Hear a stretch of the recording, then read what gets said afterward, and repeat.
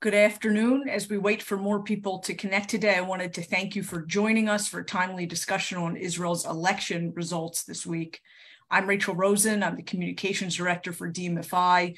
On behalf of our President, Mark Melman, our Board Co-Chairs, Ann Lewis and Todd Richmond, who are with us today, and our entire staff, welcome. We really appreciate your spending time with us on a Thursday afternoon. In just a minute, I'm going to turn it over to our Board Co-Chair, Ann Lewis, to introduce our distinguished guests today. But first, I wanted to go over a couple of housekeeping items. If you like what you're hearing today, please consider following us on social media. We're on Twitter, Facebook, Instagram, you name it. You can sign up for our news and updates on events like today's at our website, dmfi.org. And if you'd like to ask a question today, please type it into the Q&A feature if you're joining us on Zoom, or if you're on Facebook, you can type it into the comments section. And with that, I'm very pleased to turn it over to our Board Co-Chair, Ann Lewis. Ann? Thank you, Rachel. Well, as we know, on Tuesday, Israel held its fifth election in 4 years. Now the results are in, and we're wondering about the impact. What does it mean for the Israeli political landscape and the U.S.-Israel relationship? I'm so pleased to introduce our panel because these are three highly respected experts I've been listening to and learning from for years. Tal Schneider is the political correspondent for Times of Israel. She covers politics and foreign affairs. Tal was previously the DC correspondent for Maariv Daily. She's been a political blogger and the political correspondent for Israel's Globes newspaper. She's also a frequent commentator on Israel radio and TV stations. Lahav Harkov is the senior contributing editor and diplomatic correspondent for the Jerusalem Post. Lahav reports on and analyzes Israel's relations with the world, with the Prime Minister's office, the National Security Council, and the Foreign Ministry. She has interviewed major figures across Israel's political spectrum and is frequently connected to the country's top lawmakers and diplomats. And David Makovsky, the Ziegler Distinguished Fellow at the Washington Institute for Near East Policy, director of the Correspondent Project on Arab-Israel Relations.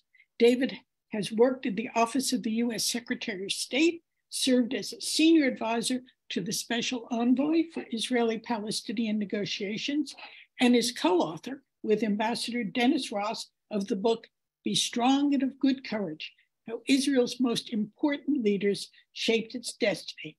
David also hosts the podcast, Decision Points. So welcome and thank you all. Now, Rachel is going to moderate this program, but as long as I have the microphone, I get to ask the first question. So Tal, give us the state of play. Where are we now? Hi, thank you, Anne. Thank you for the lovely introduction. And I'm very pleased and I'm happy to be here with all of you.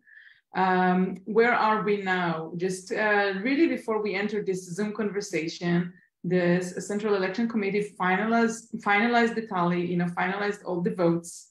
And as we don't have the formal announcement yet, we know the numbers, the total numbers, and we also have the Prime Minister Lapid, may I say the outgoing Prime Minister, calling up Netanyahu and congratulating him for his success and victory, saying he will have all of the due process of transfer of powers, and that he instructed all of the government's officials to transfer powers, and that's it. I mean, we will have probably a new prime minister within weeks. We expect a very fast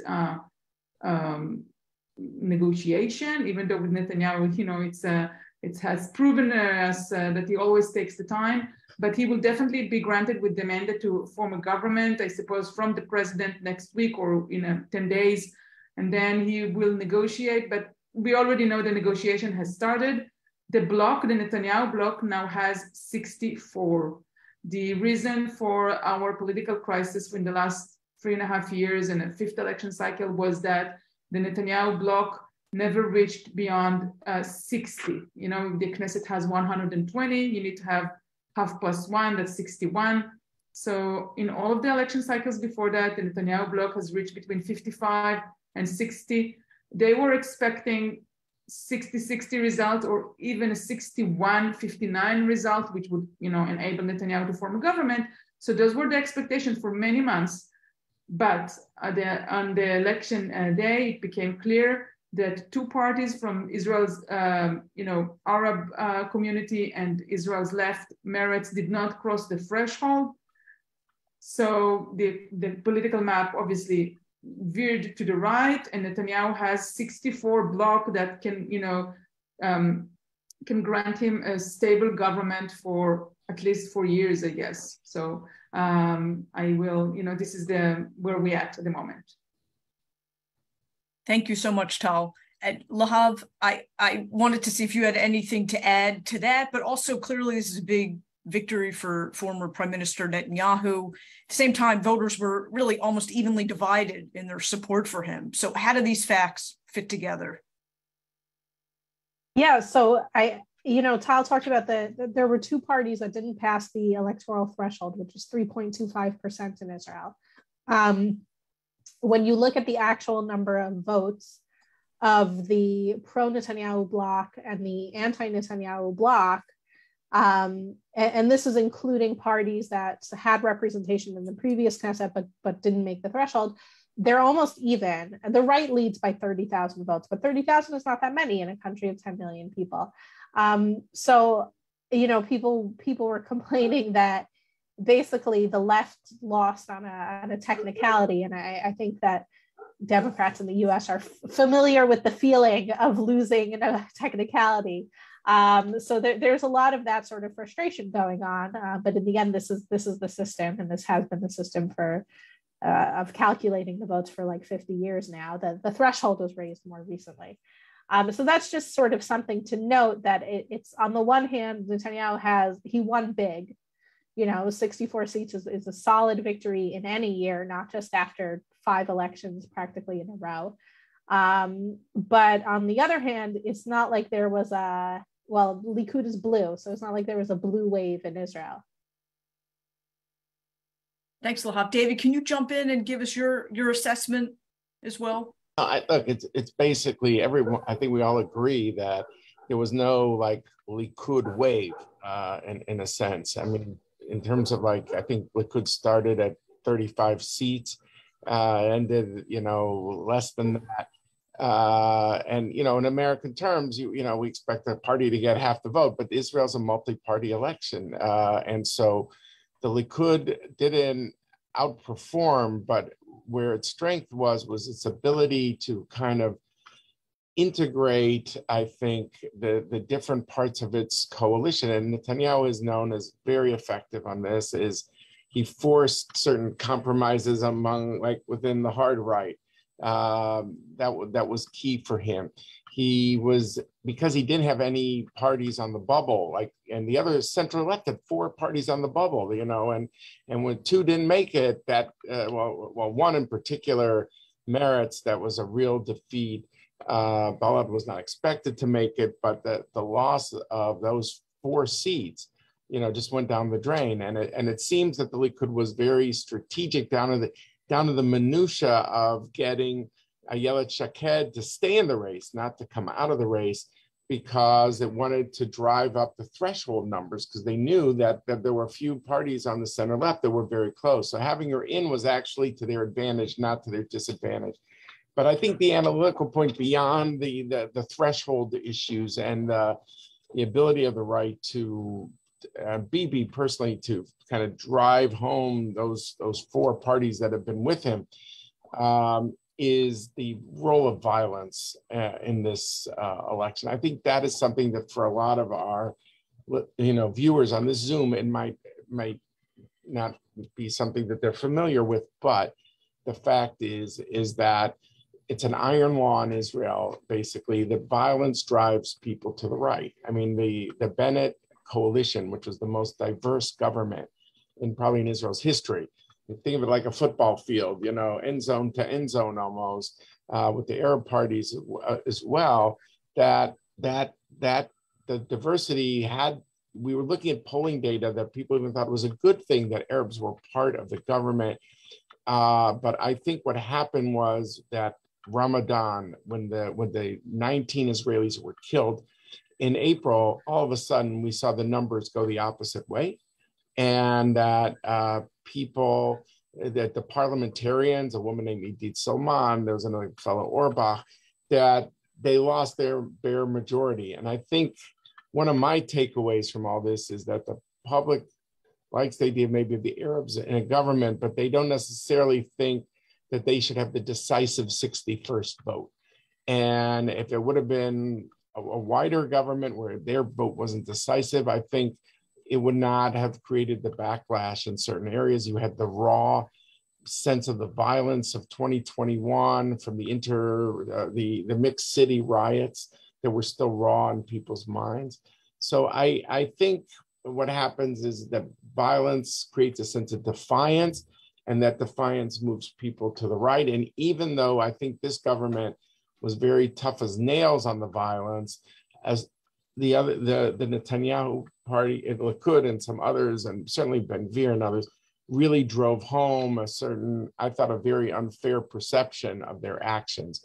And that somehow stuck with a certain majority, but it still did produce a wave. We would have had almost half and half, but the combination of the violence and the two parties falling behind the bubble, under the bubble, I think that combination proved to be deadly, I'm sorry to say, politically for the center left.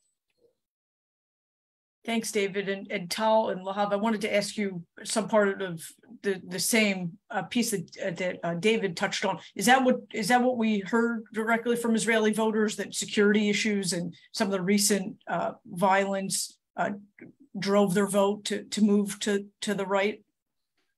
Well, I would sort of expand on something that David touched on, specifically the rioting last year in May. A synagogue was burnt down in Lod.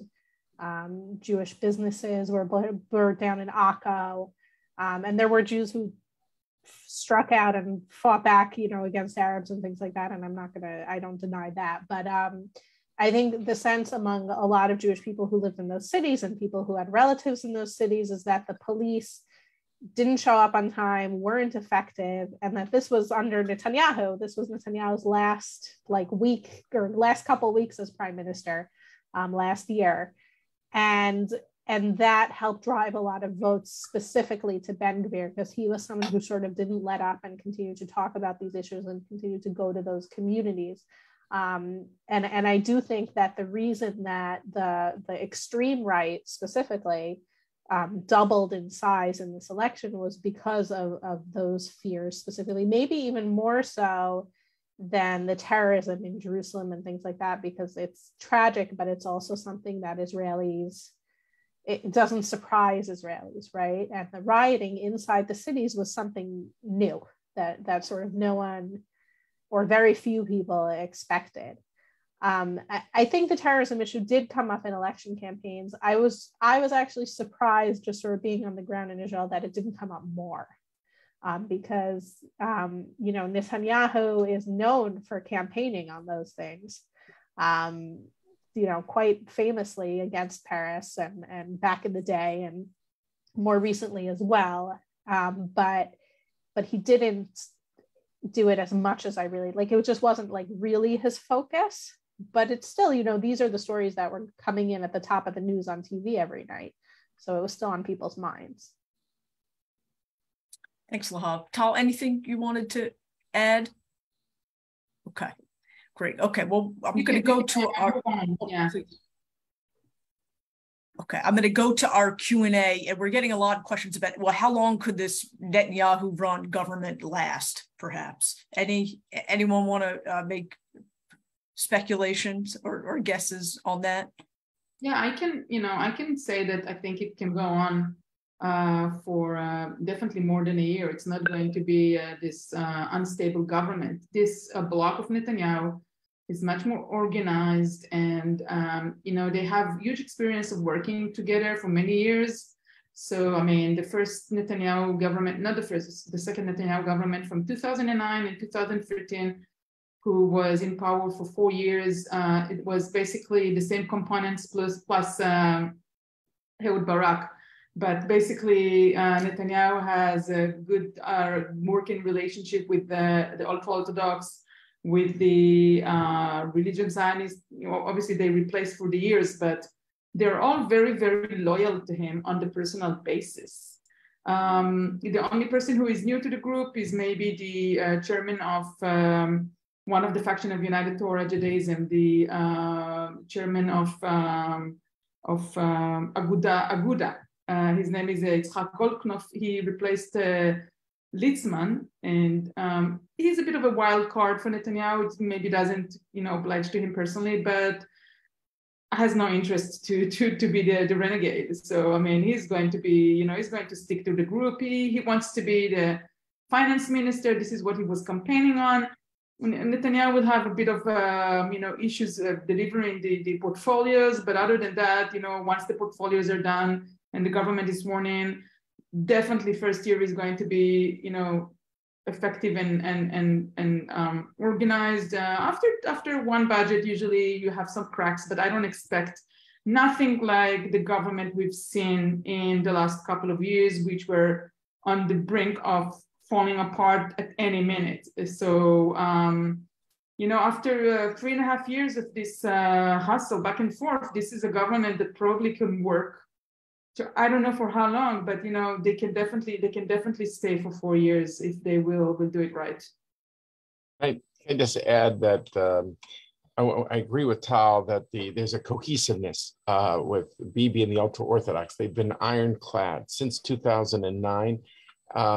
It's been incredible, and the ultra-Orthodox have really suffered for it, because when they've been in the political opposition in the wilderness, they stuck with him. So I don't see a problem there. What I don't know are wild cards that I'm not sure about. We don't have a real history of what does it mean with this religious Zionists having 14 or 15 seats. They're not institutionalists in the same way with the way the ultra-Orthodox are. Ben-Gvir is a wild person in certain ways, and that we don't know. There could be some issue that he decides, no, this is the issue I'm going to fall on my sword on. In theory, it shouldn't be. In theory, it shouldn't happen. Look, they got 64 seats. This is bigger. We've just seen 4 elections. No one's had 64. So in theory, this sounds like a recipe for cohesiveness. But sometimes there are unknown unknowns, and you just don't know. We don't know if there's going to be what is going to be the impact of Bibi's trial. You could say, well, there won't be an issue because they'll change the law, so it won't be an issue. I'll tell you one thing they won't have a problem on, and that is they don't have Bibi in the opposition. Bibi was willing to do things that if Lapid would have done what Bibi did in the last government. Imagine if Lapid had worked with Ahmed Tibi to stop settler regulations that are every 5 years they are extended, where the settlers come in the judicial system. Bibi had no compunctions to do that, and he, parliamentary wise, he worked with TB at the extreme left in a way that Lapid just didn't have that. The media is just not, I'm not talking, our panelists here are outstanding, but I'm saying the Israeli media and his public does not hold Bibi to the same standard that they hold the center left. And he could do these parliamentary maneuvers that were destabilizing. I still think without the violence, the government would have stayed. But Bibi's prowess in the Knesset is formidable. And so he has the advantage that he doesn't have a Bibi on the other side, I think. But I just want to be a little cautious in saying, I know this is going to work for 4 years, because there could be developments here that we cannot foresee. But in theory, he's got good opening cards, 64 seats, very cohesive with the ultra-Orthodox, people that in theory have nowhere else to go in a certain way. The politicians of the ultra-Orthodox might want to go to the highest bidder, but their publics are very pro-Bibi. And I've heard this from them, we don't have room to maneuver like regular people. We just don't, because our public is in a certain way. Maybe Degel Torah a little bit different, but certainly Shas and others. I think he's got good opening cards, but it's the Middle East. Never say never. don't be so sure that something's going to last for 4 years. Most Israeli governments don't last. Bibi, in the past has always wanted a party not from the right to join him. Ehud Barak in 2009. 2013, it was kind of imposed on him in a certain way. It wasn't typical. But I think that if he could expand the coalition to bring Gantz in, the defense minister, I think he would like to, because every prime minister, no one wants to be held by the throat by a few members of Knesset. They all want the extra breathing room. Well, if you get 64, but imagine if I get 12 more, that's 76. So they all want to expand, but whether it's possible might depend on developments with what are they going to do in the courts? Are they going to try to change the laws? That right now I don't see Gantz joining, but I wouldn't rule out that he tries to expand. I think that's his MO, and I think I wouldn't rule it out. So he's got good opening cards, but there are wild cards out there that make me think that don't say for sure he's locked in for 4 years. Thanks, David. And Lahav, maybe you can expand on that a little bit with this question from Lisa. Do you see any prospect of Bibi going for a broader unity style coalition rather than creating a far right coalition with Ben Gvir and Smotrich? His comments about not bowing, notwithstanding. So, I mean, he made those comments about not bowing, right? Basically, when asked about Senator Menendez and Representative Sherman from California, who had made comments about, having Ben Gvir in the cabinet will hurt the U.S.-Israel relationship. But he also on election night in his sort of victory speech talked about trying to be a more uniting figure, not going on, he said, unnecessary adventures, like governing conservatively. If Netanyahu if he could get away with it, he would prefer not to have Itamar Ben-Gvir in his government because as David called him, he's a wild card. He's a provocateur. He's not someone who anyone knows if he's able to work in a serious way, sit in a cabinet meeting for 3 hours and, really, really govern. And Gantz is proven, at least in that capacity, even if he and Netanyahu don't see eye to eye on a lot of things. That being said, a coalition with Gantz, I don't think he can have both. Certainly not at this stage. Like, I agree with David on that. And so it would be one or the other. And Gantz has promised that he won't join a coalition with Netanyahu, which is a promise that he's broken in the past, but right now it doesn't look like he wants to break it. And also the right-wing voter base right now felt really betrayed in the last election, in the 2021 election, that they voted for certain right-wing parties, and then those parties helped form a coalition that was majority center to left wing and included an Arab party, et cetera. And you can really see that they punished those parties in the way that they voted. And so there's also like a political question of whether Netanyahu thinks that he can do that the way the base feels right now. I think because it looks like he's going to be able to build a relatively stable government, he probably could get away with it. And also because, as David had said, like Bibi can get away with things that other people can't, like just for the people who love him, like him so much that, he can get away with things. But I still think that it'll be a challenge, and it's not very likely that he'll be able to form a coalition with Gantz at this stage. Thanks, Tal. Thanks, Lahav. Tal, I know you were in the U.S. recently. I believe you traveled with the Israeli president, and I wanted to get your response to this question. Then, David, I'm going to go to you on this because I know you recently wrote about it. Tal, Edward asks, what kinds of problems can we anticipate in the U.S.-Israeli relationship with Ben Gvir as a minister in the government, and what leverage do Lapid and Gantz have? Yeah, actually, it's amazing. It was just last week. I mean, we came back on Thursday, exactly a week ago. We were with Herzog on the ground for 36 hours because it's campaign season. Herzog was, I think, flooded with questions about the next government, and he kept on saying, I don't know the results, I can't answer anything, I have no idea what's going to happen. I ask you to respect the democracy of the Israeli people. So yeah, obviously Ben-Gvir is a member in the Knesset for the last, I think, two years, maybe a year and a half. Previous rounds, Netanyahu was negotiating to get Ben-Gvir inside the other parties, and the promise that he was asked in an interview, Netanyahu was asked in an interview, would you grant Ben-Gvir a ministry? And he said, no, he is not. He didn't say he's not eligible, but he said, no, he's not going to be a minister. We have a written agreement from that year. I think it was 2020. We have a written agreement saying Ben-Gvir is going to serve as the chairman of the Constitution Committee, a very important committee. That is the chairman of a Constitution Committee. Now, I mean, when we saw the numbers growing and growing, Ben-Gvir was already campaigning, at least since August, saying, okay, I'm going to be the next Homeland Security Minister. This is the minister who is responsible for the police. The sensitivity, of course, is in several parts. It's not just being the person in charge of Israel's police force. It's also border police, which is a very, very sensitive contention points all over the country. We do see some, events unfolding with border policemen and being shot and wounded and killed by terrorists on the borders. There is the very sensitive element of the Temple Mount.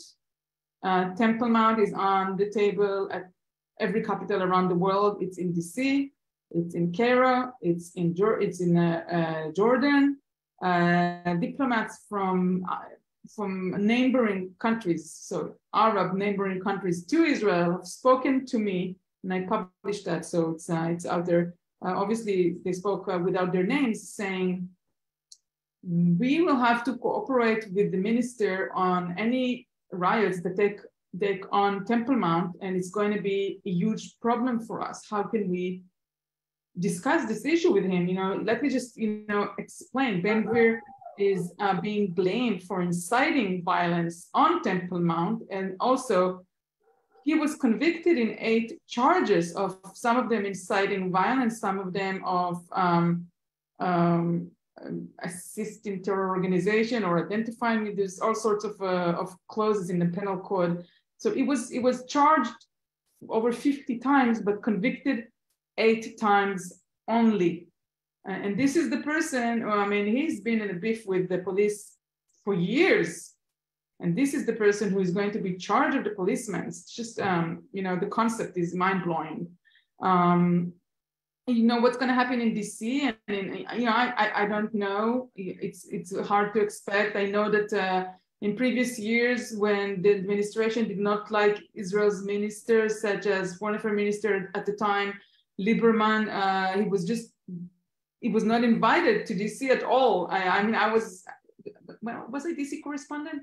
I think I was DC correspondent, and then at the time, and maybe I was just transferring to Israel at the time. And Lieberman definitely was not invited, not to the White House and not to the State Department at all for years. But it goes beyond just inviting someone for cocktail parties in the 7th floor of the State Department. This is not about this. This is not about that. It's about diplomatic issues when you need to cooperate border patrols with other countries, neighboring countries. The relationship with Jordan between, when Netanyahu was in power, the relationship with the Jordanian king were not so good to begin with. And the outgoing government, Lapid and Bennett and Herzog, actually did a lot of effort to fix the relationship. It went back to being, in a better, more understanding. And so, I don't think the Jordanian king is going to just break all relationship because Netanyahu is coming back in. That's not the case. That definitely he knows him for many years. But they're going to have, difficulties with Temple Mount and with cooperation with him. And it seems to me that Netanyahu knows that this is a problematic situation, and he will have to come with some flexible arrangements. I don't know what, but yeah. Thanks, Tal. David, I'd love to get your take. I know you wrote an op-ed that touched on this. We're going to share your op-ed in the chat. Okay, thank you. Look, I have to believe for everything that Tal just said, that Prime Minister Netanyahu is going to find a way not to make this guy the Homeland Security Minister. It's fraught with so much. I would even go further than Tal. I think Tal was being generous in the way she depicted it. I mean, I would say the Temple Mount, Haram al-Sharif, whatever you want to call it, is probably the most flammable location in the entire Middle East, maybe in the world, next to the Straits of Hormuz, certainly in the Middle East. It is.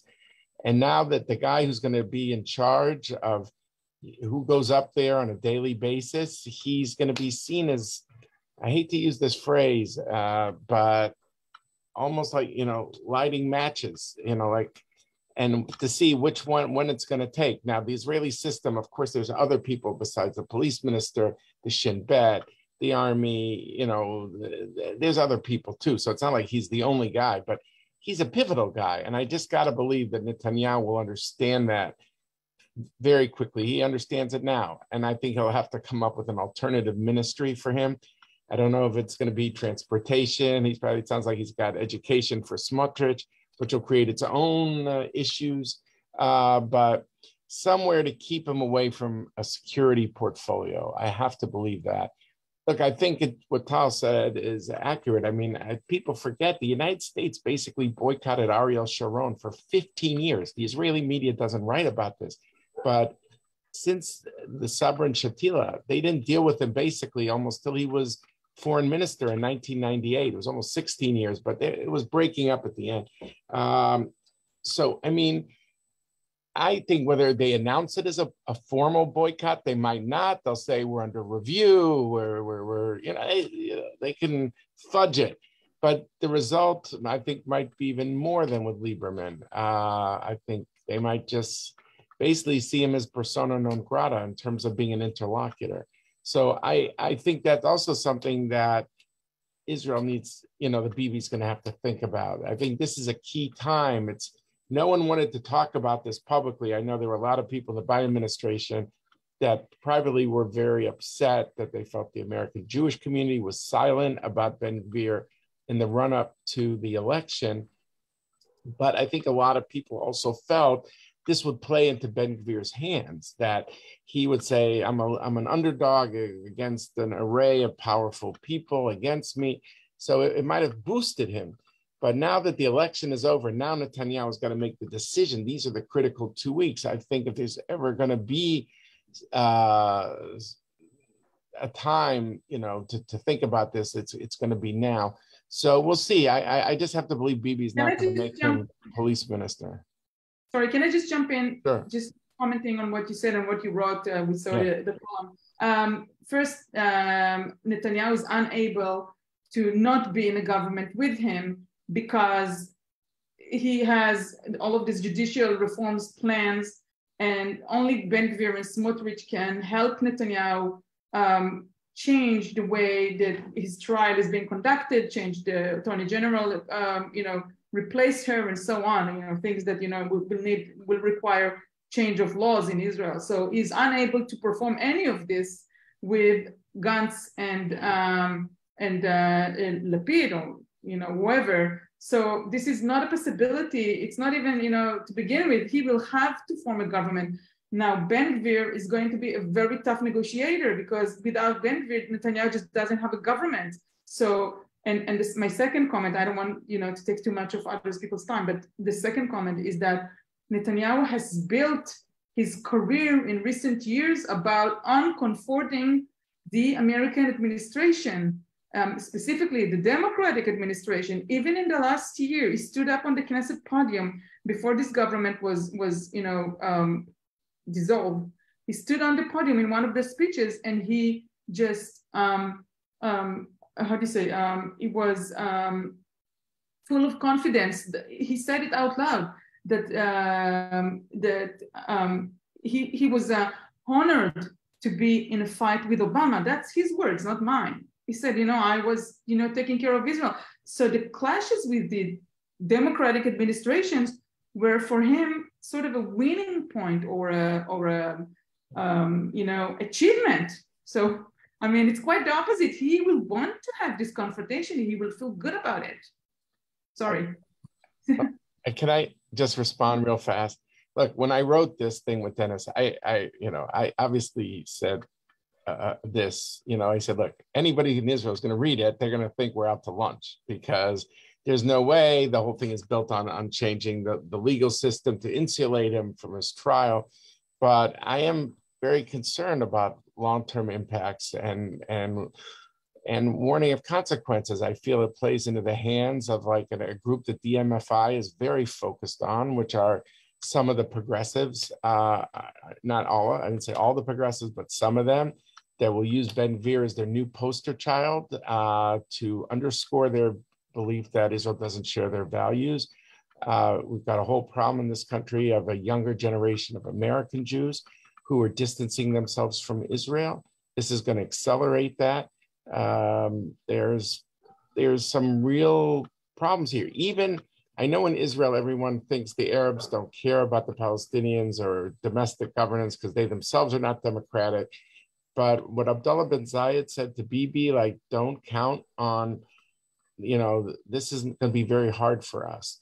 And they're projects. I know the Israeli media isn't focused on it, but that the U.S. wants to advance on what's called the Negev Forum. I know the journalists know it, but some of our viewers might not, of regional projects.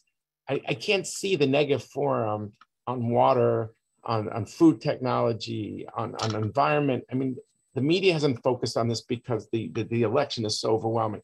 But there's a lot of ripples here that are going to come into effect, and it shouldn't be assured that this government is going to make it easier. I will say, to Bibi's credit, I will differ from Tal in a different way.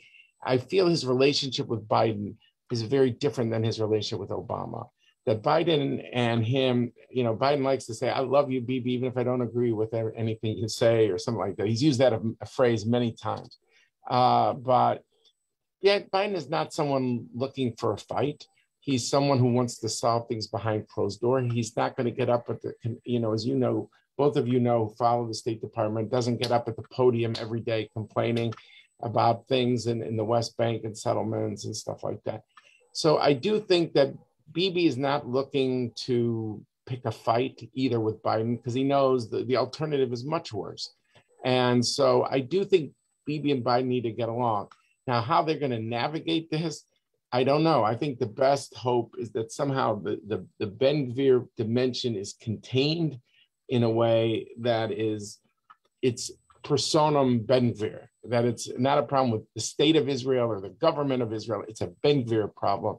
And because of all the convictions he's had, as Tal just pointed out, that's going to be hard for the United States. So I think that's the best case scenario for U.S.-Israel relations, is that the U.S. basically boycotts Ben-Gvir and tries to get on with business with the rest of the government. That to me seems like, from an Israel point of view, a huge achievement if that happens. Thanks, David. And I just want to let our listeners know that DMFI did put out a statement about the Israeli elections yesterday, led by our board of co-chairs, Ann Lewis and Todd Richmond. We're going to throw that into the chat, and we touch on many of the issues that have been discussed on the call today. And Lahav, I would like to go to you with the next question from Jason. What are the long-term impacts of this election on the farther left parties, Meretz and Labor? And could you also let us know if you have any opinion about sort of the centrist parties and their future, and if there's any lessons learned there? I see a lot of anger in the center and the left.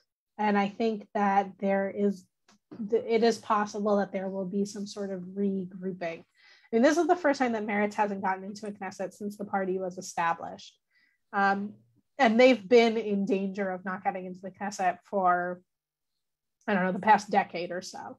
Like every election, it's like, is Meretz going to get in? And the people right now are actually really angry at the leader of Labor, Merav Michaeli, because she was the one who really refused and said that she will not run together with Meretz. Meretz was more willing to consider it. Now, it's not so clear that the two parties running together would have been worth more than the sum of their parts. And that was sort of Merav Michaeli's argument that, you know, Labor is a Zionist party, Meretz is sort of more mixed in that way. But clearly, you know, they could have done it in a tactical way. They could have done what Israelis like to call a technical block, which is they run together in the election and then they break up once the new Knesset is sworn in. They could have done that. And people are angry about that on the left. And you know, we'll see if Meretz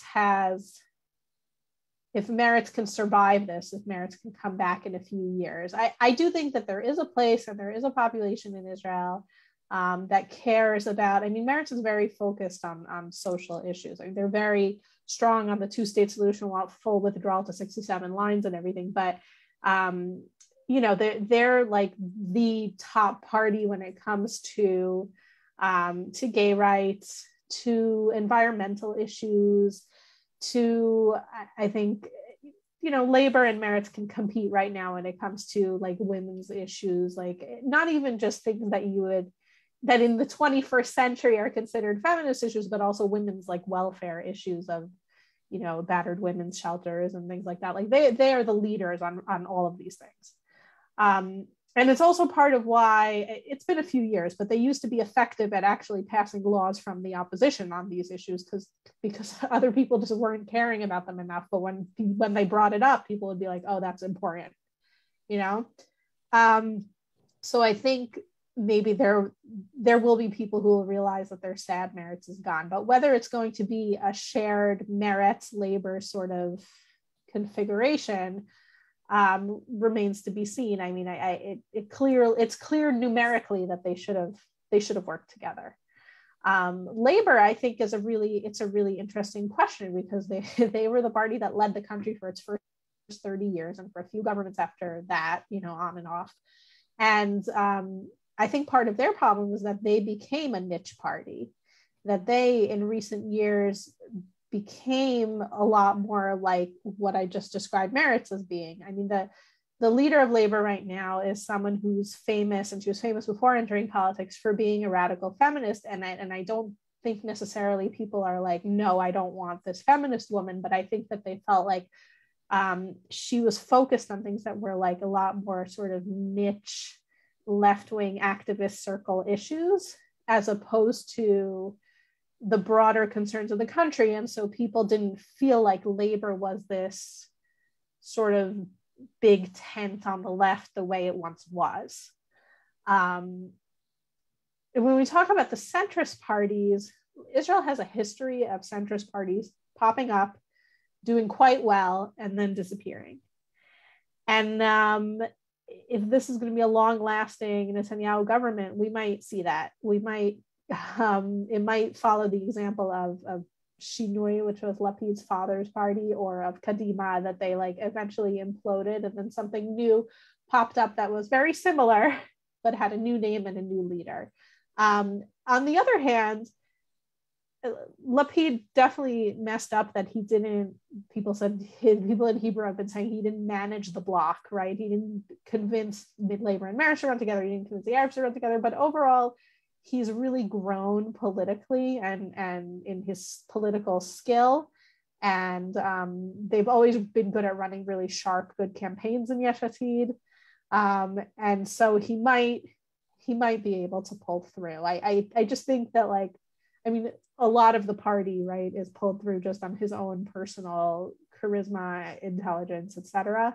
And so he might be able to use that again to survive where other centrist parties historically have not.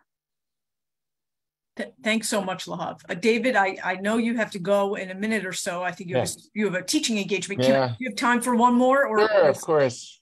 Okay.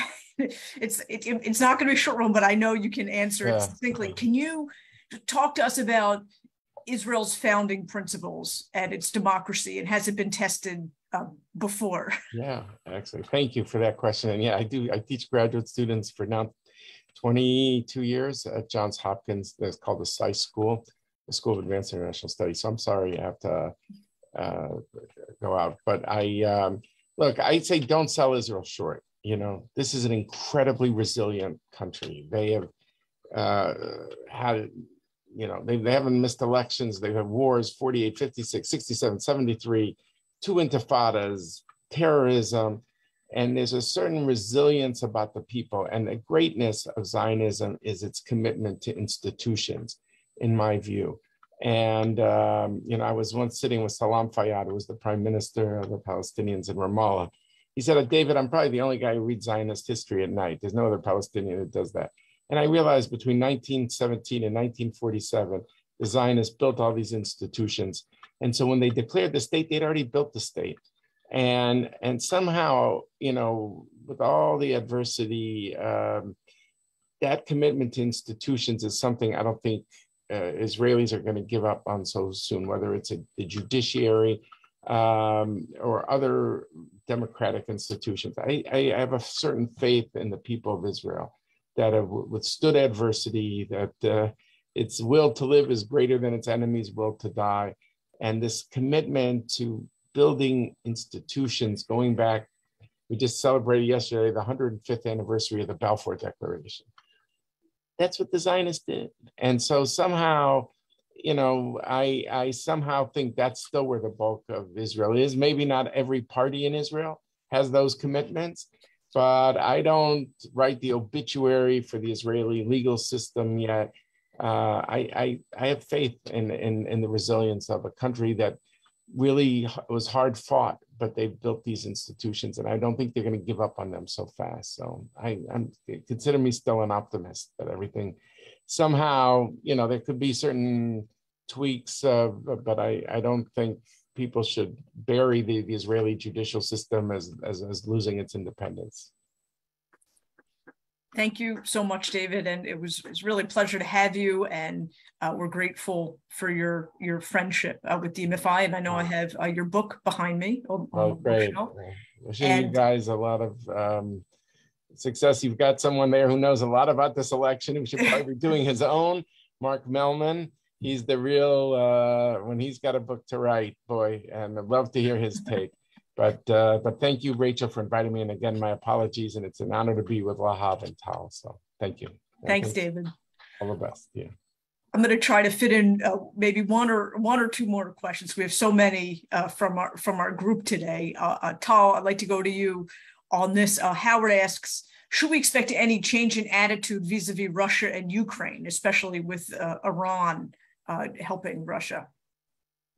Yeah, wow, that's a big question. I saw Israel opposition leader in the American media about 2 to 3 weeks ago being asked about that, and he actually complimented the current government, saying that they are taking the right route to, assisting on humanitarian, the right route. I mean, which means they are assisting on humanitarian aid.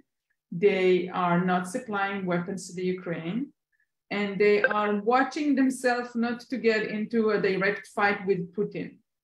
Because as you all know, Putin has been semi-sovereign over Israel's northern area, specifically in Syria. So Netanyahu was saying kind of they're doing the right thing or something like that. Obviously, Netanyahu comes to the plate with a rich history of personal, really good relationship with Putin. This was one of his big, stances in the campaigns, like about 3 years ago, 3 years ago, maybe in the first or second campaign, he said, I'm the league, I'm the upper league leader because of and we had like billboards with Netanyahu and Putin and Netanyahu and Trump all over the country. Obviously, things have changed. I don't think Netanyahu will want to be seen in the same room with Putin at the moment. It's not a good angle, but I don't think that he will confront him directly or he will say anything against him, because this is not, good for the country, for the northern part of the country. When I say that Putin is the sovereign over the northern part of the country, it means that Israel's airplanes are attacking targets, Iranian targets in Syria. And this is done on a delicate day-to-day cooperation with the Russian military not to hurt or shoot any of the Israeli airplanes. Now, when the Iranians are the suppliers of weapons such as they do right now, it changes a bit the issue, but I think mostly for Israel, it's a good way to stress the Iranians' harmful operations. Now, it's easy to Israel now come up and say, you know, we told you the Iranians are really bad influence. Now see what they're doing to the Ukrainian people. So as long as you can get that recruited to the campaign against the JCPOA, and this is what they were doing, Bennett and Lapid. So it seems to me that Netanyahu will just continue with that. I don't see him in any way you want to be chubby with Putin, but I think also that he will not turn Israel's military to be assisting Ukrainian military in any way. I don't see that in the cards at the moment. Thank you, Tal. Appreciate that. And Lahav, I'm going to go to you for a last question with just asking just for a brief response, and then we'll invite on our board co-chair, Todd Richmond. I want to ask about the Abraham Accords. Clearly, the Israeli government, in some parts and leadership from the Biden administration, has made great strides with some of its Arab neighbors over the past couple of years. Do you think the inclusion of Gvir Smotrich could be a setback for the Abraham Accords? And that's a question from David. Look, reportedly, Abdullah bin Zayed, the foreign minister of the UAE, said that it will impact things. I think it's sort of a wait and see. I think it depends what kind of position they have. I don't think Smotrich is the issue. I mean, Smotrich, the thing is, he's not that far from Ben-Gvir in terms of policy, but he does know how to sort of like conduct himself in an official government forum in a way that, like I said, Ben-Gvir is untested and we all have doubts. And nothing happened when Smotrich was minister. Like there were no boycotts. I mean, he was transportation minister, so it doesn't really involve that much international relations except for like the flight authority. But I just, they ran together on the same list, but I wouldn't put them in the same category when it comes to these kinds of international issues. Yeah, so I think that it has the potential to be harmful. I think it depends on what job Ben-Gvir actually gets and what he actually does with it. But I think that the Abraham Accords are important to Netanyahu and that he's going to really try to preserve them. I think a lot of what the Biden administration has done is to encourage Israel to have better relations with Jordan and Egypt, actually, and this government has gone along with it and it's done really well for them. And sort of as Tal had mentioned before, especially with Jordan, Netanyahu has a pretty fraught history. Egypt is fine, I think. Egypt will continue to be fine. But I expect to see tension there, and it's not only because of Ben-Gvir. Even if Ben-Gvir wasn't there, Netanyahu was tougher. Jordan is the King Abdullah of Jordan. I mean, people see him as this, really stabilizing figure in the Middle East. And to some extent, that's true.